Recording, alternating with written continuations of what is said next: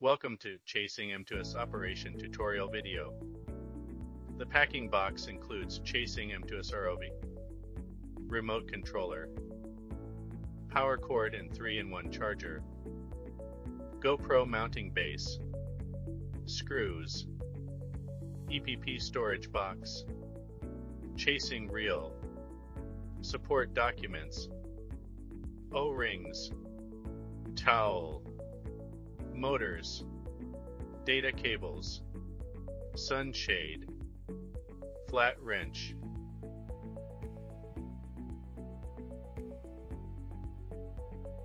First, use the 3-meter cable to connect the reel and remote controller and tighten the nut. Then connect the buoyancy tether to the ROV and tighten the nut. Hook the buckle at the head of the tether to the tail of the ROV and tighten it. The ROV connection is complete. Turn on the remote controller power button to start the remote controller and ROV. After triple self-test sounds, the indicator on the controller lights up and 5-year 2.4G light is on. ROV startup is successful. Before continuing, please scan on-screen QR code or visit App Store to download Chasing Go One app. We include 3 cables in the packing box. Please choose the appropriate cable according to your mobile phone model. Please connect the cable to the remote controller and the other end with a phone icon to your mobile phone. You can also choose to connect wirelessly. Please go to Wi-Fi setting and tap the network whose name starts with Chasing. The default password is 1 to 8 in sequence. Open Chasing Go One app. Start button lights up. You have successfully connected the drone and the mobile phone. Before entering the water, please go to Settings ROV Calibration. Click on Accelerometer Calibration, Compass, Calibration, Depth Calibration, and Level Calibration in order. Follow the on-screen prompts to calibrate the ROV. After calibration is complete, restart the ROV. Once the ROV enters the water, please press the button on the right side of the straightener to take down the buoyancy tether for better unspooling deployment. When unspooling the tether, press the button on the right side of the straightener, open the cover, and place the buoyancy tether inside the cover. Install the handle on the side of the reel and rotate the handle to spool the tether. Press the unlock button on the remote controller to unlock the ROV motor and enjoy the best intelligent control. Pull the right joystick back to make the ROV descend. Push the right joystick forward to make the ROV ascend. Push the right joystick to the left to make the ROV move left laterally. Push the right joystick to the right to make the ROV move right laterally. Push the left joystick forward to make the ROV move forward horizontally.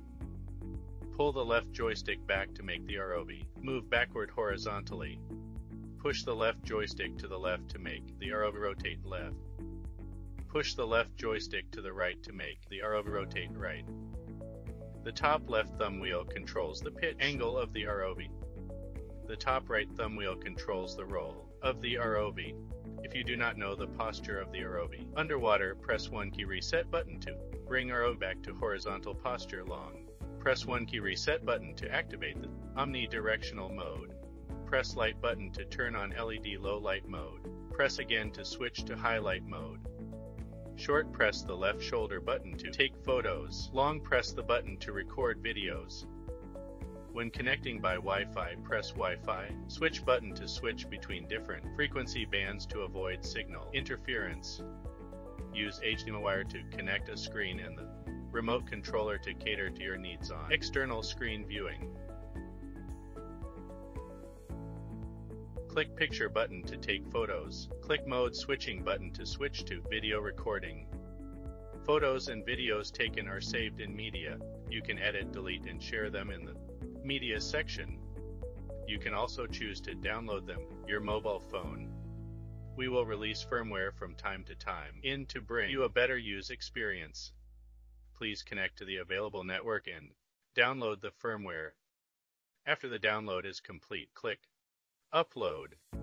After the upload is complete, the ROV will automatically restart to complete the firmware upgrade.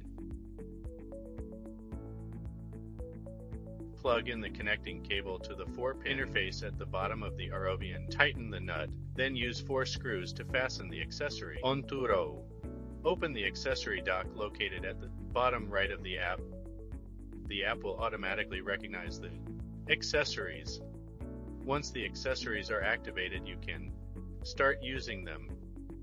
Use the thumb wheel on the top right of the remote control to control the opening and closing of the grabber arm.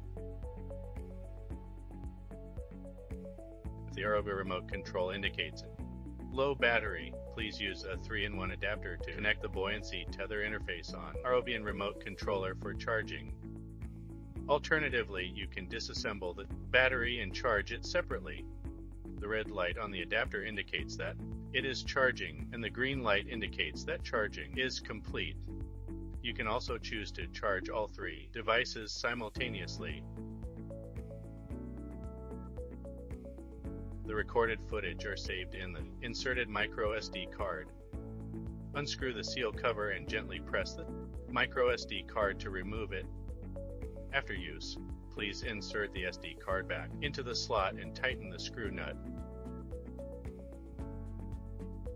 The Chasing M2S supports battery replacement. First, pull up and rotate the locking knobs on both sides of the body 90 degrees to the shallow slot. Then push aside the switch while pulling the lock assembly upwards and hold the chute. Pull the lower sides of the pressure plate and deform the pressure plate until the buckle come off the rear bracket. Pull the battery compartment slowly and pull it out. Place the body with the front facing downward and insert the battery compartment along the body's grooves. Press down hard until there are no gaps. Pull up the locking knobs on both sides of the body and rotate them 90 degrees to the deep slot. Pull the lower sides of the pressure plate and deform the pressure plate. Fasten the buckle on the rear bracket. Press down the locking assembly hard until you hear a click sound. Then you have complete the battery replacement. Chasing M2S comes with 2 additional motors. If the original motor is damaged, you can replace it yourself. Before replacing, please make sure to know the type of the damaged motor and use the same type of new motor for replacement. First, remove the battery compartment. Then disconnect the cables near the old motor.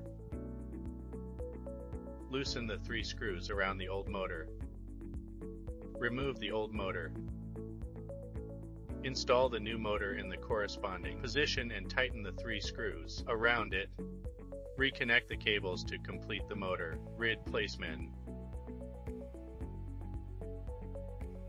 If you need to perform a self-check on the ROV, connect it and open the menu in the top right corner. Click on self-check and then check now to initiate the self-check process.